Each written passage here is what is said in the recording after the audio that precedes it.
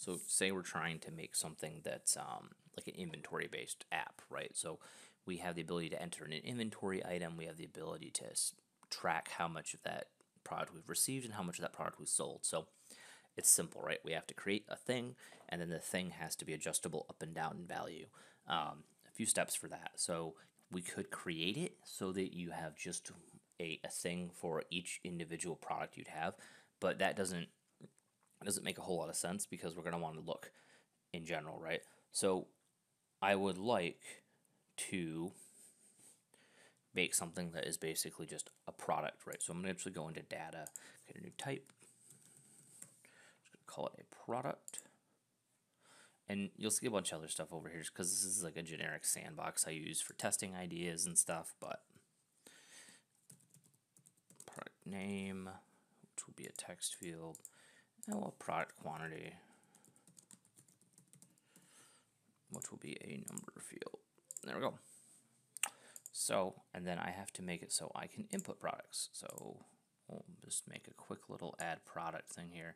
And now normally you'd make this like a separate screen. You're adding products, you're adding more details usually than this, but let's just make it a name with a quantity for keep it basic.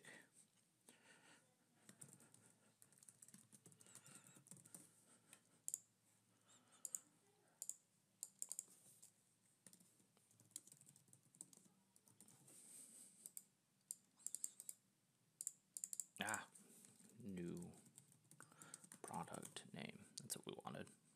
Silly. Alright, so, and then I'm going to make a drop down too, because why I want the drop down is I'm going to use it in a minute here, but I want to just basically say list of products, and we're going to do dynamic choices. Types of choices will be product. Choice source will be do a search for products, and the caption will be the product's name. There we go. So basically we'll enter a product here, we'll see it on our list here. Let's click preview.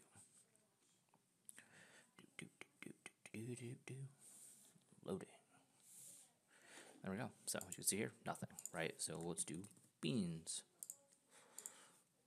I should have made it so this one actually disappears, because right now I didn't go back and make it reset this, but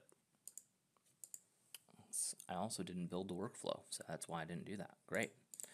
So building a workflow helps, not just discussing what you want it to do. It's a good thing to remember to do. Data and things. Let's create a new thing from that button, and we're going to create a new product. And the new product will have a product name and a quantity. So the quantity is going to be 0. Type a 0 in there. Product name is going to be the, where is the,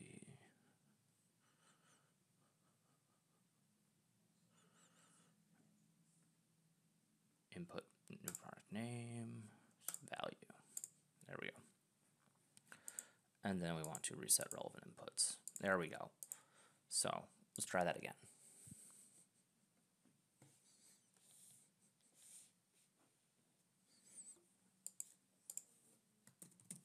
Beans, rice, beans and rice. There we go. There's a gap here because I pushed it while there was nothing there, and I never told it not to make things with a blank value.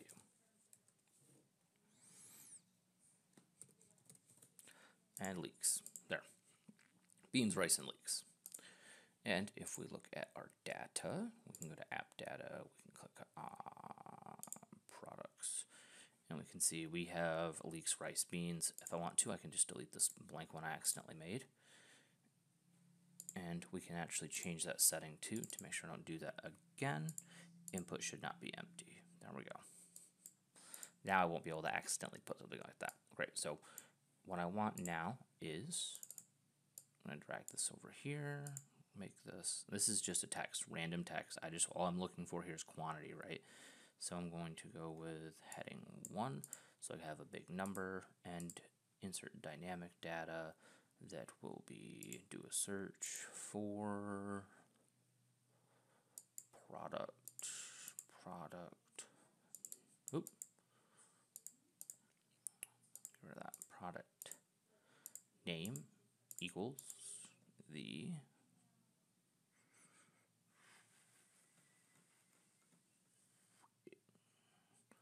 drop down list products value product name. Great.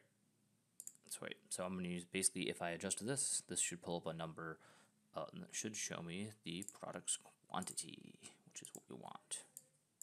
Actually, I have two of these up, so let's get rid of that. So preview this, and what should happen is I should be able to pull up zeros on all of these. So, because when it creates it, beans 0, rice 0, leeks 0, rice 0. Great, and it won't let me make anything without putting anything in here now. So we've done the right thing. Banana spelled wrong. Great. Also 0. Perfect. So we're distributing a wide variety of things. So now I want to do inputs, right? So let's input here, call that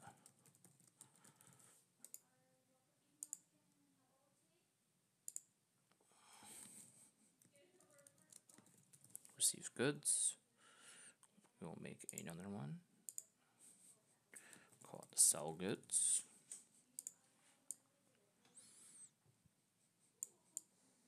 And this is literally just tracking for showing functionality, right? So click here, click in receive, sell. So this is what I want to have happen, right? So if I drop down here, right, it gives me the quantity, right? But so say I want to look at leeks. I do leeks, which are those it's like a weird onion thing, but if I drop it down for leeks, it'll show me a 0, right? And then I want to be able to type in receive goods, type in 100, so I'm receiving 100 pounds of leeks, push receive, and I want that number to go up, right? And then say later I see something that says we sold 50 of them, I would drop it back down to leeks, push sell for leeks. So quick access to see what all of these are doing, right? This isn't sales orders or anything, this is literally just tracking pretty simply. So go here, if I go make changes to a thing, so this is when you click receive. So I want to do a search for a product. The product should be product name equal to the drop down values product name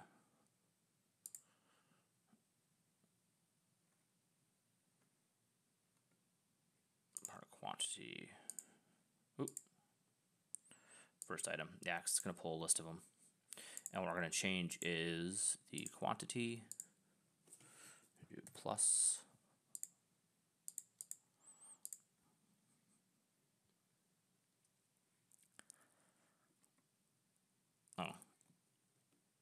Equals this product's product quantity plus, we also need that field, should be input receive goods value.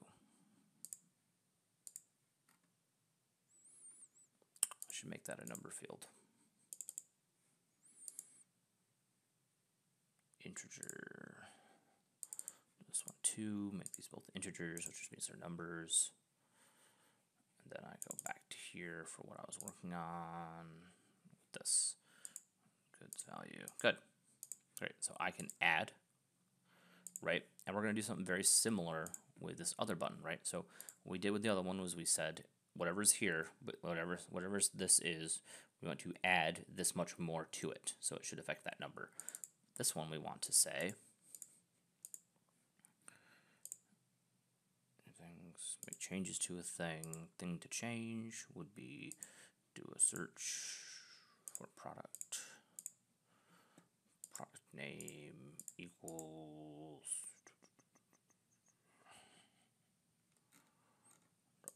products value product name And then we want the first item because it's going to evaluate a list, but there's only going to be one item in the list. So we're just going to grab the first item in that list.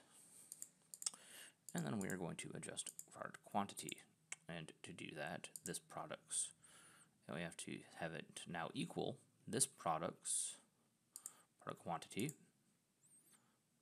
minus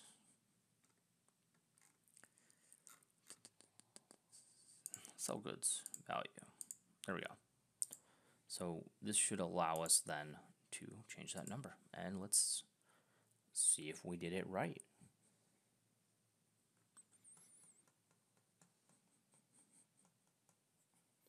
Great. So we have rice. We want to add 100. We have 100. We want to sell 50. We sold 50.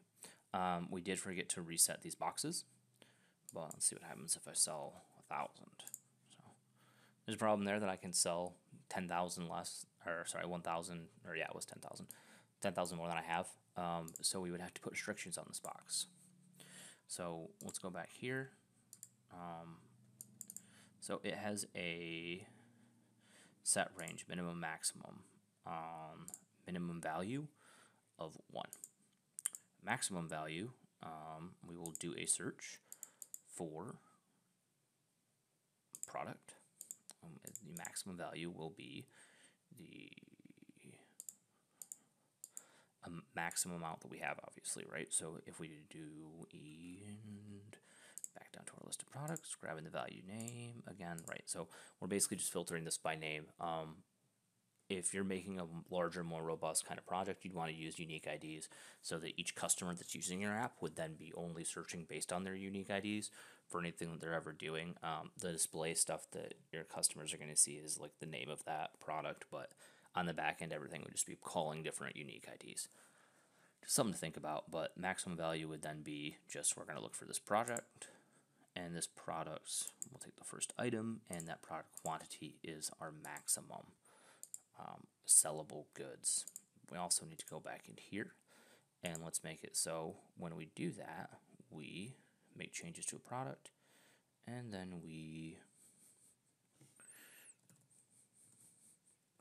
reset relevant inputs. We'll do the same thing when this one's clicked. Reset relevant inputs. Great. Now let's go back to it. Let's load in the page. It has to update everything. Make sure it's going to do what we need to do now. Great. So let's grab rice again. Let's receive another 100,000 of it.